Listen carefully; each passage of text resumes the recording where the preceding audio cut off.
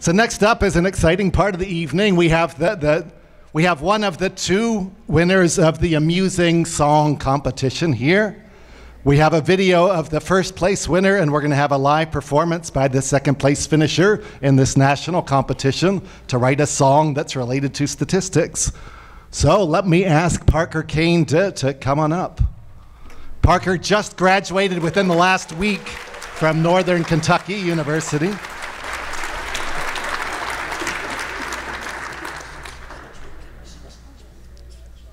How many days ago did you graduate, Parker? Like 5 days ago, Parker graduated. And he's already got a job lined up. He's got, I think he told me, 7 weeks to prepare for the job. And I've got a file with background music I need to get ready. Yes. All right. Hello, everyone. Photographer's here, right? Yeah, the cause photographer is here. Well, I've already handed off my phone for video, so my chair can let me never live this down. Right. But so what you're about to hear is a song called Confidence. It's about confidence intervals. I actually created, it started as a joke and then ended up as much more than that, as a 6-song EP called the P Series, created by my rapper alter ego, Lil P Value. So if you go to soundcloud.com and search LIL space P Value, you can find the P Series there, all the lyrics and everything. But for the time being, here is Confidence. The lyrics are in the little program too.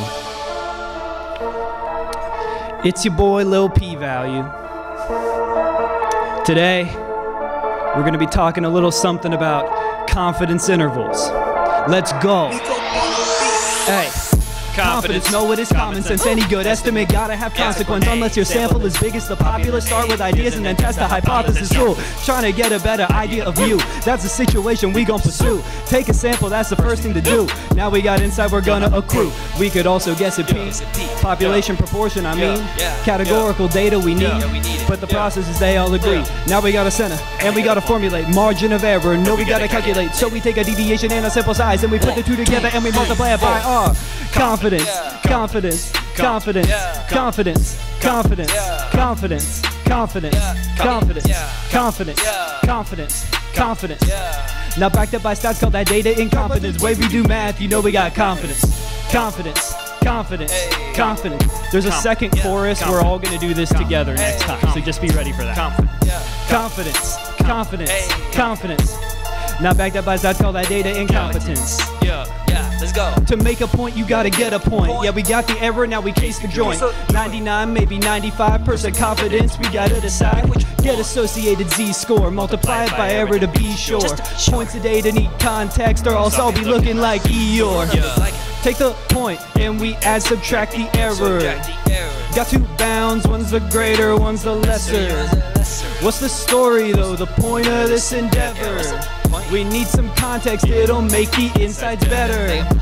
Confidence, knowledge is bottomless. Stats is the answer to relevant problems. Hunches are we'll keep those up in sarcophagus. Data is filling up all business documents. Got it? Good. Got 2 points and it's understood. Given many samples at the margin would capture the parameter, the likelihood is all based off of our confidence, confidence, confidence. Yeah, everyone, yeah.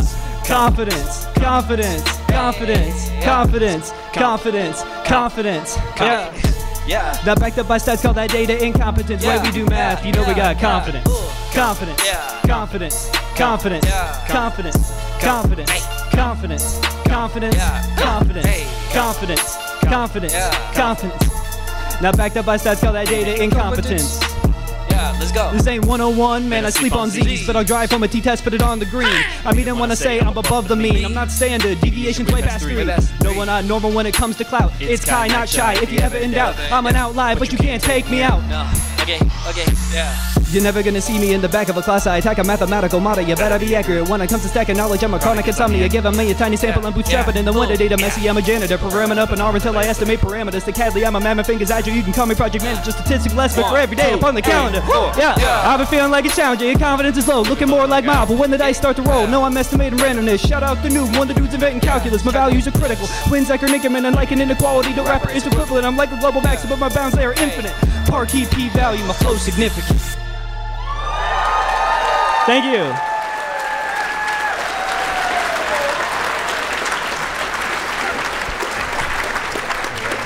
Thank you very much. Congratulations.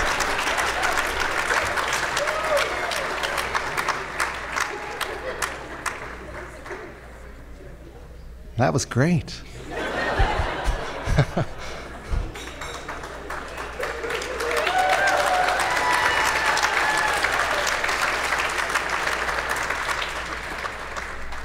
So next up, we have a video from the first place winner in this contest, whose name is Greg Crowther, who teaches biology at Everett Community College near Seattle, who wasn't able to be with us, but he did send a video, and he got some friends of his to put together the video. The names of the musicians will appear at the end of the video.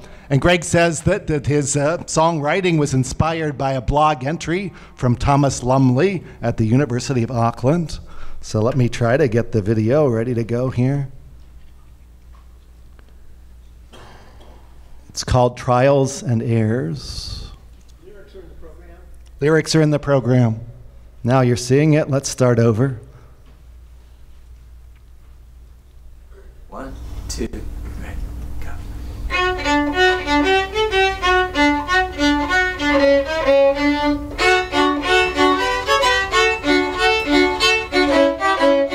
Well, last month I got a big surprise as I was scanning an online source. It said my lifespan would probably rise if I would choose to buy a horse. I guess the author was mistaken, and then I got to the final lines which said this is no mere correlation. The research study was double blind. A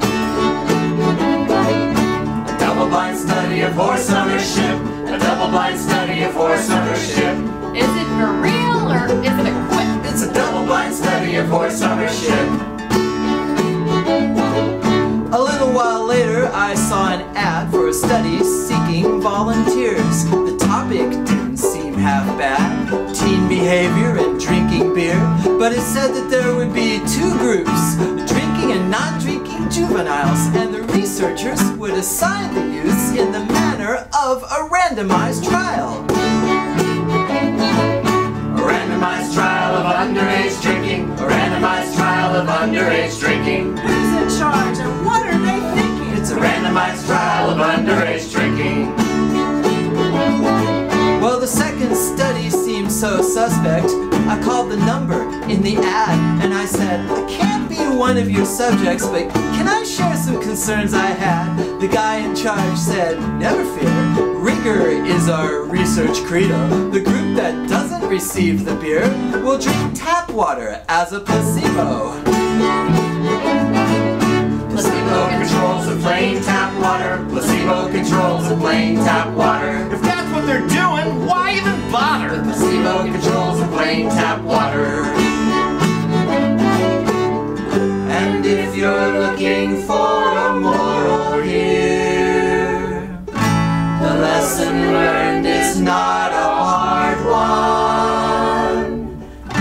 Regardless of a study's slick veneer, do not be fooled by fancy jargon.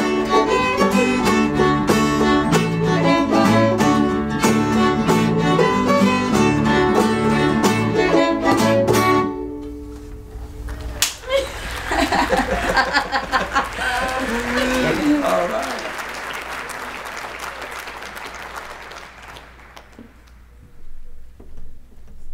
Those were great. Congratulations. Congratulations. Yeah. Congratulations to both winners. Those were terrific. So back to PowerPoint. What do we have next? I kind of forget what we have next. Let's find out. Let's present the Cause Lifetime Achievement Award. And first, let me give you a little bit of history. Let me remind you of the previous winners of this award, starting in 2005 with George Cobb, followed in 2007 by Joan Garfield, followed in 2009 by Roxy Peck, who's at the front table here. 2011, the awardee was Dick Schaefer. 2013, from this very room, we had Chris Franklin, not in this, I got confused, Chris Franklin in 2013. 2015, the first time here, was Ann Watkins and Mike Shaughnessy. And then 2017, just 2 years ago, was Danny Kaplan, who's in the room somewhere. So who will the 2019 awardees be? We actually have 2 awardees to honor this evening. The first awardee is a friend of many of ours, and this award is actually made posthumously to Tom Short, who died unexpectedly last fall. So let me tell you a little about Tom for those of you that don't know Tom. Tom had a distinguished academic career at many institutions, all in Ohio and Pennsylvania, where we are today. Tom was an undergraduate at John Carroll University, and then went on to graduate studies at Carnegie Mellon in Pittsburgh, where Tom and I were classmates, by the way. Tom started his academic career at Villanova University in Philadelphia and earned tenure there. Decided to move to Western Pennsylvania and also earned tenure at Indiana University of Pennsylvania. And then got the opportunity to return to his alma mater and went back to John Carroll as a faculty member and earned tenure there as well. Earned tenure in 3 different institutions. And then went to Westchester University back near Philadelphia, where his academic career began. Tom was very active and very distinguished, very accomplished in many areas of statistics education and many aspects of our field. Let me mention a couple of things from his resume now. One thing is, I believe I'm correct in saying he's the only person who's been the editor of the 2 major journals in our field, the Journal of Statistics Education and the Statistics Education Research Journal. Tom was also very, very active in the American Statistical Association. As Ron and others can attest, Tom was a member of the ASA Board of Directors. He was a member of the governing board of both the Council of Sections and the Council of Chapters in the ASA. Tom was also very involved in CAUSE, the organization that puts on USCOTS. One example of that is he served as the Associate Director for Professional Development of this organization. Tom was also active in other ways. He was a science fair leader. He was the ASA representative to the International Science Fair and really delighted not just in helping with the judging, but in giving presentations for the students there about how to better incorporate experimental design and data analysis into their science projects. Tom was a workshop presenter with me many times and some of you many times.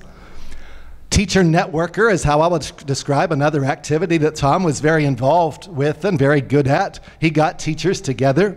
In Philadelphia, he helped organize the PASTA group, which continues to meet to this day. He was also involved in Cleveland with a local group of teachers that gets together and shares ideas. And Tom was also a textbook author, and here's a photo of Tom with his textbook.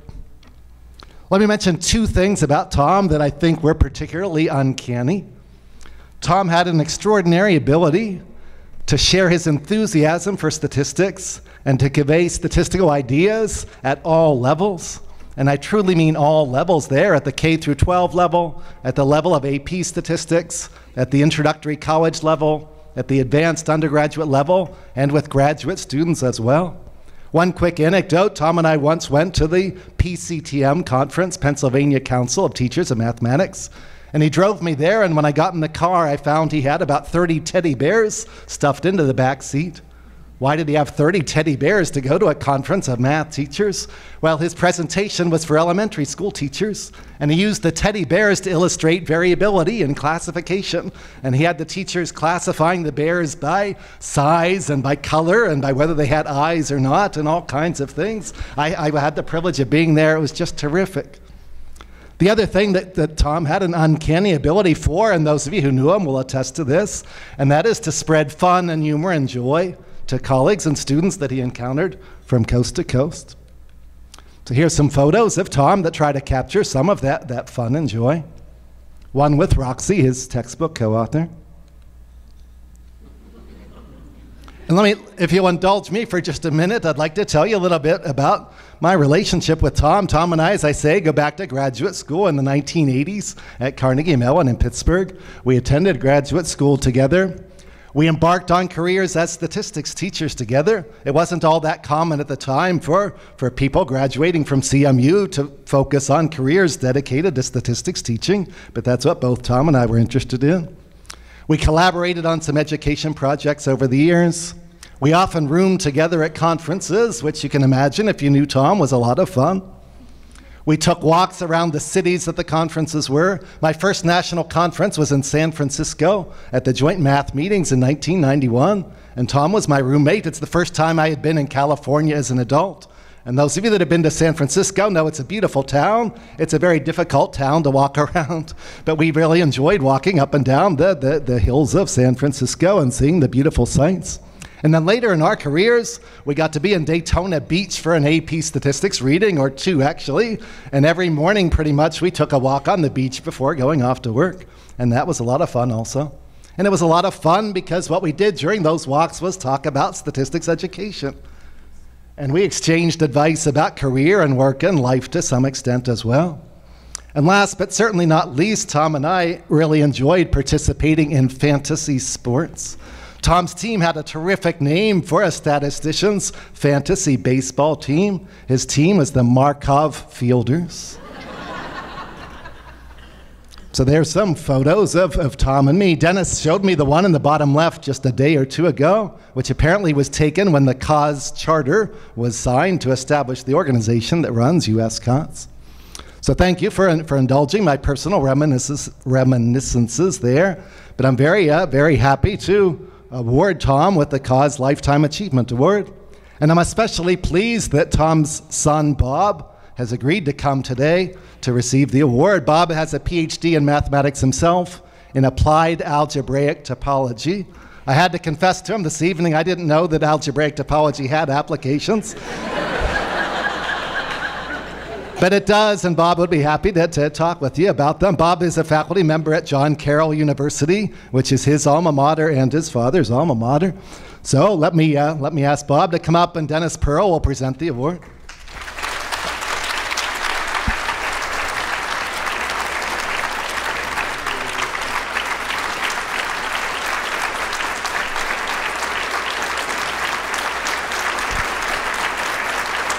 Thank you. Thanks for coming. Very nice of you to come.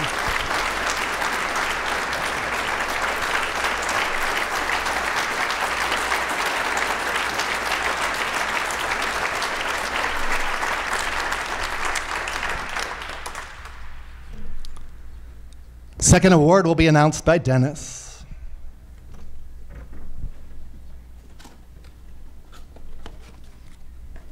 Let me see who won. You want the microphone? Yeah. You're going on stage. Yeah, I wanted to say a few words about ordering the statue, ordering the little award here. So, because it has a kind of a statistical point. So I call up Capital Awards, and got a young woman on the phone, and you know, this could sound a little strange, but every 2 years I order this nice acrylic statue with a wooden base and a clock inside, and you have our logo on file. This is Dennis Pearl from Penn State University. He says, yes, I've got that, and you get an educational discount of 10%. Well, that's nice. This year I'm going to order 2 awards, and she says, oh, well, if you order 2 awards, you're going to go over $100, and you can use our web coupon and get 20% off. Well, that's really nice. Just to be curious, what if I ordered 3? And she says, well, for 3, you get our quantity discount of 30%. So I said, well, let's see. So if I order 1, I get 10% off. If I order 2, I get 20% off. If I order 3, I get 30% off. So I see where this is going. I'll take 10. So, I mean, it's funny, right? So I thought it was a really good line, but on the other end of the phone, dead silence. I'm thinking, you know, this just went over her head, you know, and so I'm sitting there, you know, lamenting the poor status of quantitative literacy in the United States, and I say, well, you know, I've got to ask. I thought that was pretty funny, you know. Didn't you understand my joke? And she said, no, I understood your joke. And I was just sitting here lamenting the poor state of quantitative literacy in the United States. I mean, what kind of country do we live in when even a professor doesn't realize that you should not use linear regression to extrapolate beyond the range of your data.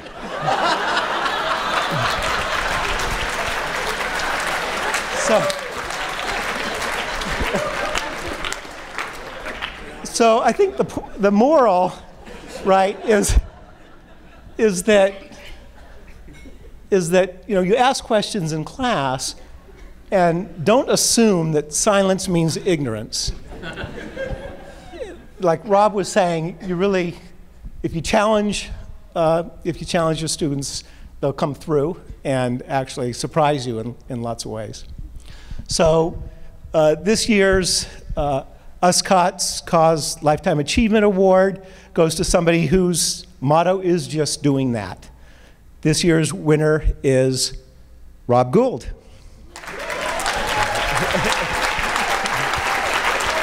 You have to hold on a little bit. We have people introducing you. Hold on. Oh. So, to introduce Rob, do you want to?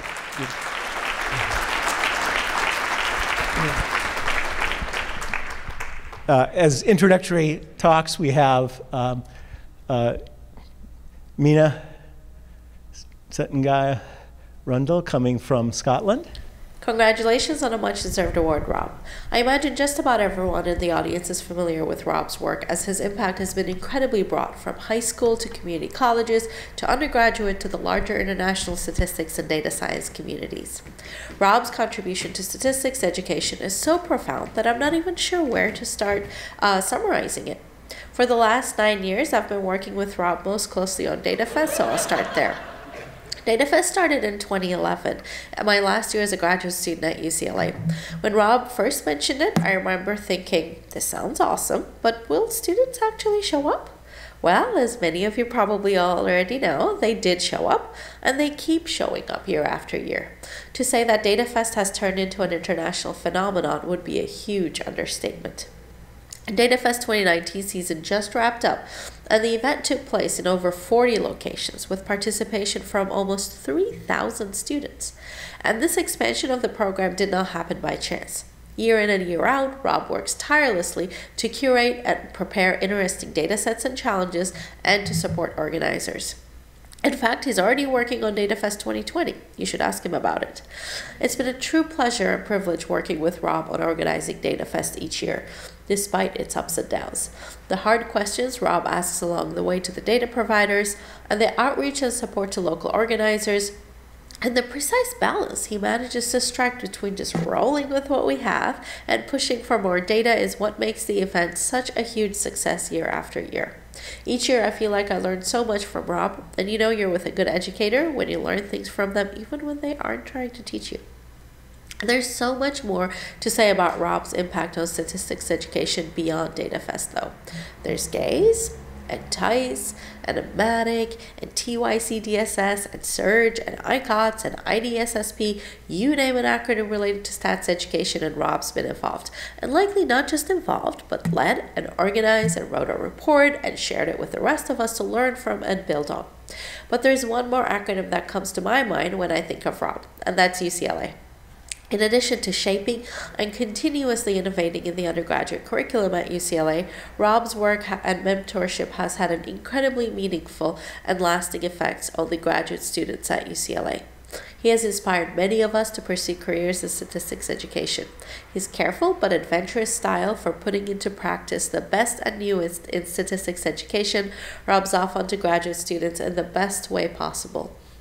And I think the effects of this can be seen years down the line in his mentees' teaching and research. I know the name of this award is the Lifetime Achievement Award, Rob, but I imagine you have another lifetime of achievements ahead of you. I'm so lucky that our paths have crossed, and lucky to be able to call you a friend, a colleague, a mentor. I'm looking forward to another fancy dinner at an exotic conference location. I'm sorry I couldn't be there to celebrate with you, but I hope you'll appreciate the Scottish delicacy I sent along, and don't worry, it's not haggis. But more importantly, there's a lovely tribute book waiting for you as well. Huge thanks to everyone who have contributed to it, and to Dennis for kindly offering to put it together. Congratulations again, Rob. and I hope you're wearing one of your good shirts for the surprise award photo.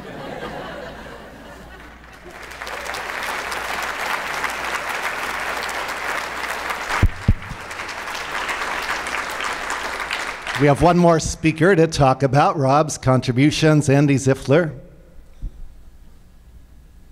Now I am nervous. You think Alan gave you a short time span. I mean, but I did put on a good t-shirt for you, so. It is my distinct privilege and honor to say a few words about Rob Gould, the recipient of this year's Cause Lifetime Achievement Award.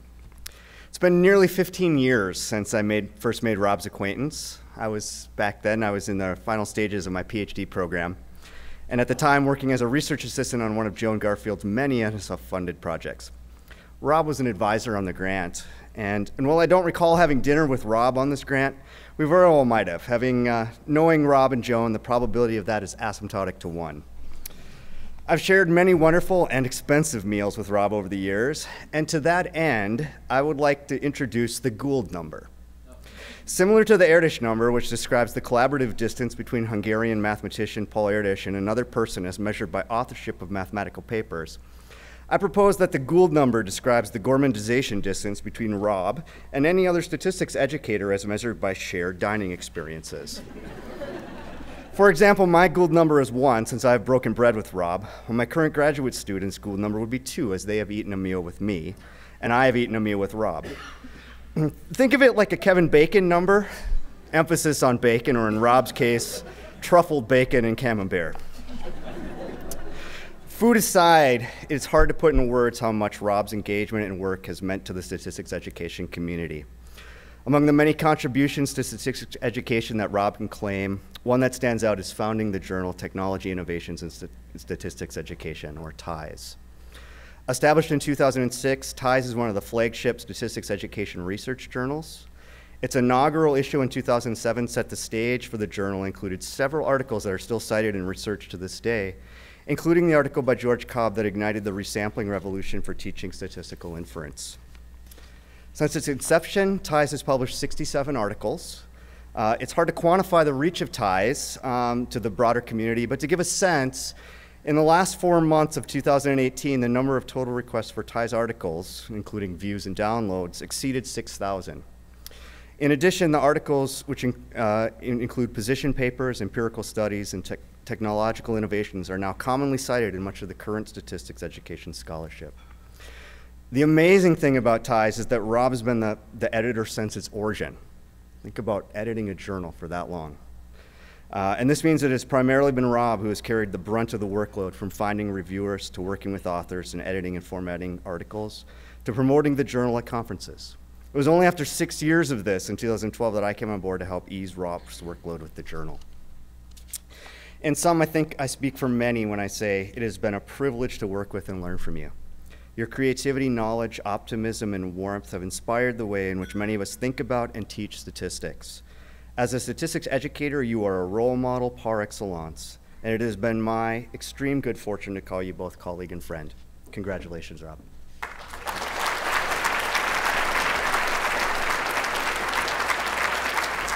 So for the award, we have the inscription. Now you're ready to come up. All right. The inscription reads, for timeless and continuing contributions to the improvement of statistics education. The word clock. We have a tribute book with tributes to Rob from dozens of statistics educators that really value his efforts, and the Scottish surprise that Mina I hope it's what I think promised. it is. And you want to say a few words? I'm at a loss. Thanks. I probably can't take this on the airplane, so yeah, we'll just sit over there in the corner until the night grows young. I'm really touched. I'm honored. I do need data for 2020 Data Fest, so if you got ideas. And it has been a long time editing that journal, and so if someone wants to take it over, please let me know. Well, thank you all, because it means a lot to me, and you all mean a lot to me. Thanks very much.